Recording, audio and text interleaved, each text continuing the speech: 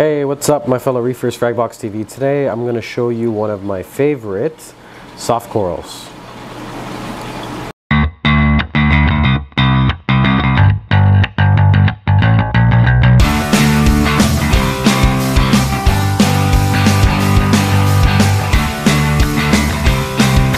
Okay, what's going on? This is it right here. This is one of my all-time favorite soft corals. These are called Clove Polyps. They're really cool. And I'm just going to give you some tips on how to keep them in your tank because I love them and I want you to love them too. So they're really easy to keep and they're very fast growing. I'm going to get back to that in a second about the growth because some people get worried that they are invasive, but they are not. Here we have two different types. So there's about 40 different species of clove polyps. They're pretty easy to tell apart. They don't really look like any other coral. They're basically like underwater flowers. They're always going to have 8 polyps, and when they're healthy they have these sort of long stems, so they reach about, I want to say, 3 inches max.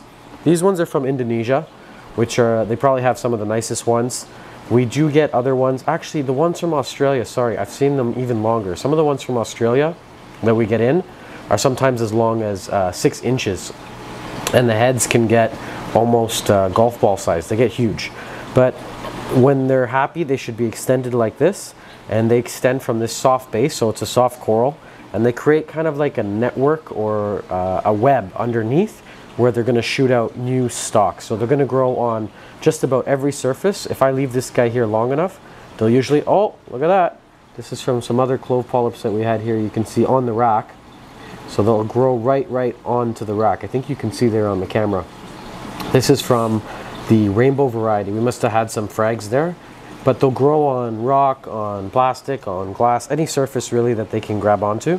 And they come in a lot of cool different colors. Let me see what varieties we have in the store today. This is sort of a pinky red, and these ones are a lime green, so these are pretty standard. And then we have some that we grow out here in our farm. Let me see if we have, I don't want to make you guys dizzy with the camera because I know I'm good at doing that. It's like my specialty. Let's walk around to this side. Here's one of our nice coral beds. Here's Jonathan cleaning some of the acrofrags. What's up, JC? So, sorry, here. That's my sidetrack for the day. Very quick sidetrack, but here are some cool rainbow clove polyps. So we actually grow these ones in-house, and people grow them and trade them back to us a lot. So they're very easy to grow and very easy to propagate too for a soft coral.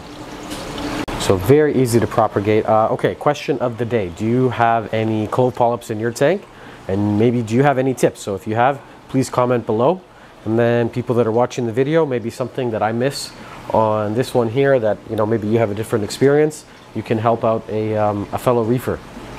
So they do get traded back into our store quite often because I think they're really easy to frag. I think that's the reason why. You can literally frag these things with your fingers. So like, they're super soft, and you just kind of like grab a polyp and you tear them apart, and you can glue them down to a frag plug. So they grow, in my experience, very quickly in an aquarium, but I don't consider them invasive like I do some sorts of xenia or other soft coral. And it's because they're so easy to frag, so that if it starts to cover your rock, you can literally just grab it and peel it back with ease, like peeling back skin or something. It's really freaky, and you can take the whole thing out. So yes, they do grow quick. Yes, they're going to take over some portions of rock if they're happy, but they're super easy to remove, so I wouldn't be worried. Pulsing xenia, just for an example, on the other hand, once it starts to grow, it has a very strong foothold on the rock, and it can get into nooks and crevices, and it's not easy to remove.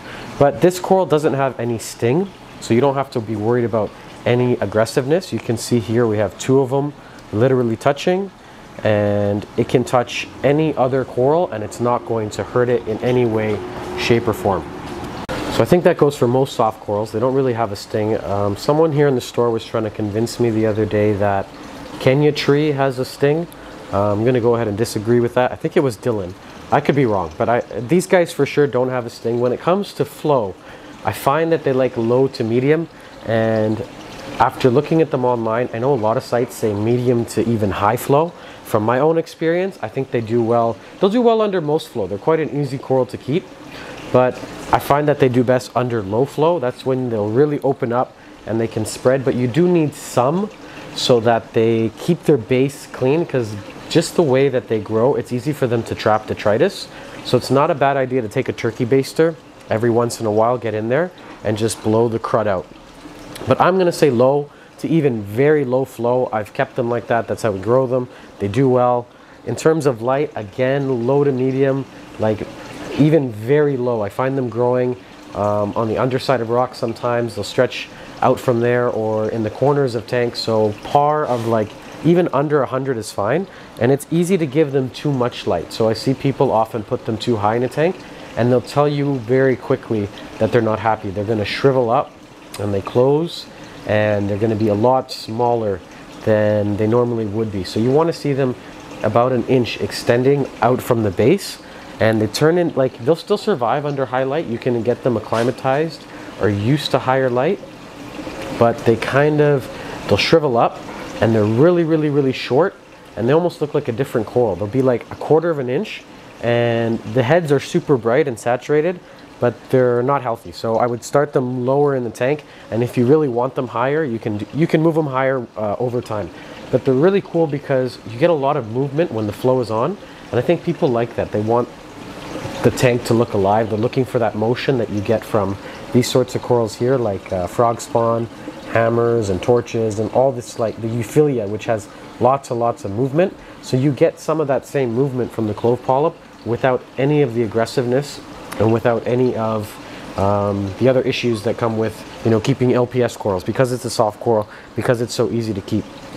In terms of feeding, you don't have to feed them. They're 100% photosynthetic, but we do feed our tanks here reefroids, and if you do go over them with reefroids, let me just show you that product. Maybe, I don't know where you're watching from or if you have access to this product here, but it's called Reefroids over there on the shelf. It's great stuff. It's a good all-around coral food. Oh shit, Mr. Blasto, no. What's going on here? Damn it, maybe you got stung. Sorry, I'm getting sidetracked again. Very nice Blasto. He's not looking too happy. But they do, they will accept feeding, and it's pretty cool to watch the mouths or the heads, the polyps will close around the food, and they almost look like a pulsing xenia. I think that's it for this video. But yeah, if you guys got any questions or comments about these clove polyps, about corals in general, this stunning hammer coral over here, anything at all, I'm gonna leave our contact info at the end of the video. Hit us up. You know, we love talking about this stuff. This beautiful red elegance is going to his forever home today. This was didn't last long, very, very special piece. I've never personally seen a red elegance before, much, much nicer in person. I'm talking a lot today because I haven't done videos in a while, so I'm gonna go ahead and wrap it up. But thank you very much for watching, guys. This is Fragbox TV.